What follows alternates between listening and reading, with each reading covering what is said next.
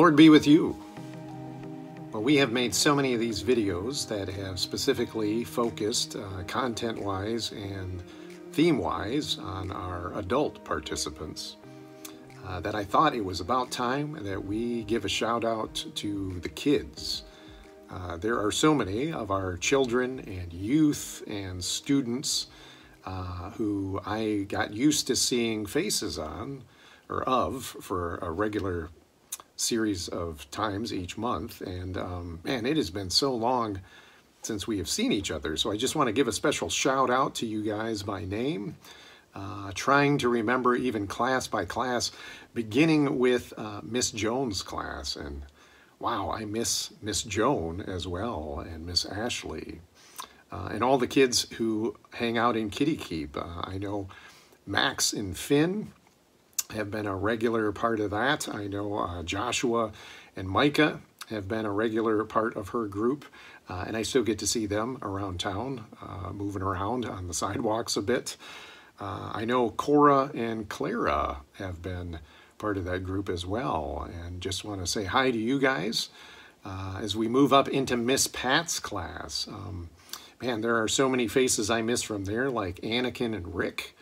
I think of Nettie. I think of Sam. I think of Amelia and Alyssa. As we kind of move into that elementary age group, I'm thinking of Janie, Lincoln, Ella, Eva, and Lila. Thinking of Wally. As we get into the middle school group, I think of Ava and Ben and Lucas. I think of Ethan, although I do get to see him and Seth quite a bit. I think of Trinity and Alicia. And then that high school group, especially those who were part of kind of my coffee club on Sunday mornings, as we would get together for pastries and mix some coffee and some creamer and some sugar together and just talk about things. It's been so long since we've done that. So a special shout out to Maddie and to Kylie and Alex, to Jacob and Alexis and Tyler. And then finally, I think of our seniors who are just going to have a very memorable graduation. I am glad that you guys made it to the finish line or are about to make it to the finish line, but I know it hasn't come without some trauma. So a special shout out to Brian and Angelica and Danny and Hannah, who I also get to see on a fairly regular basis, Caitlin and Sydney. And I would be remiss to say that obviously there are some college students as well who still stay connected with us, but I don't think I want to lump their names in with the other kids. I think they're trying to separate themselves and move a little bit closer to adulthood.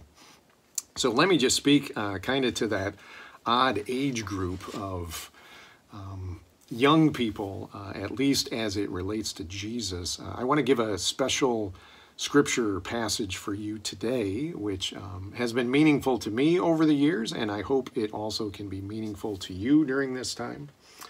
This passage comes from the Gospel of Matthew, chapter 19, specifically verses 13 through 15, which say this: Then people brought little children to Jesus for him to place his hands on them and pray for them.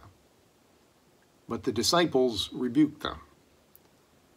Jesus said, Let the little children come to me, and do not hinder them, for the kingdom of heaven belongs to such as these. When he had placed his hands on them, he went on from there. And these are the blessed and eternal words of our God.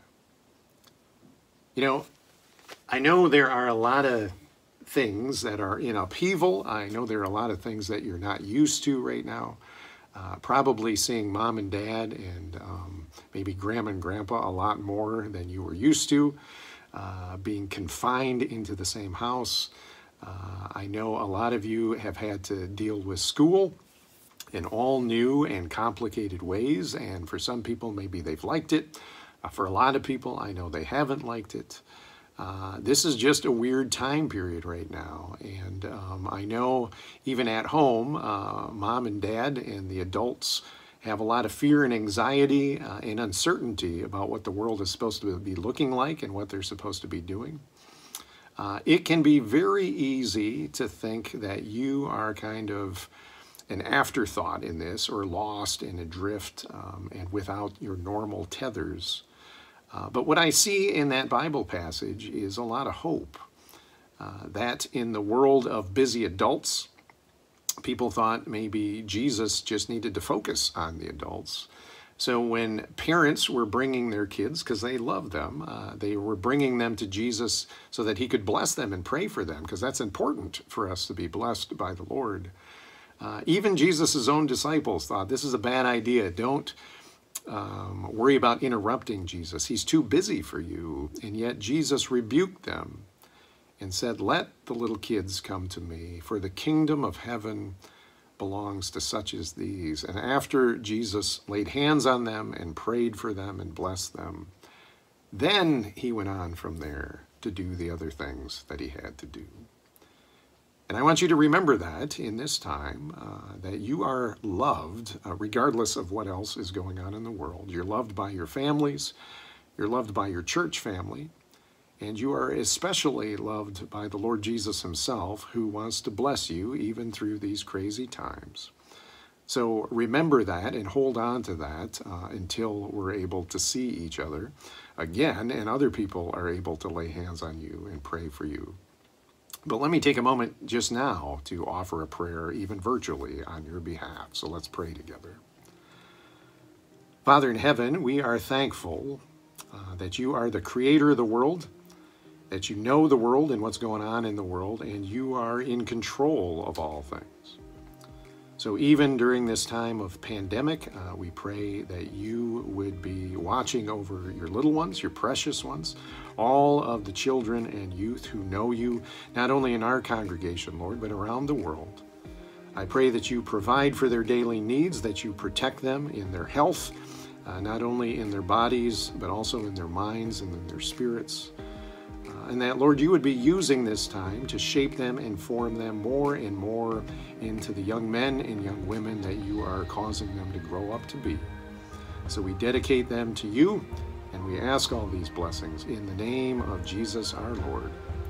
Amen. And for the children and for the adults, in our times of isolation, the peace of God be with you.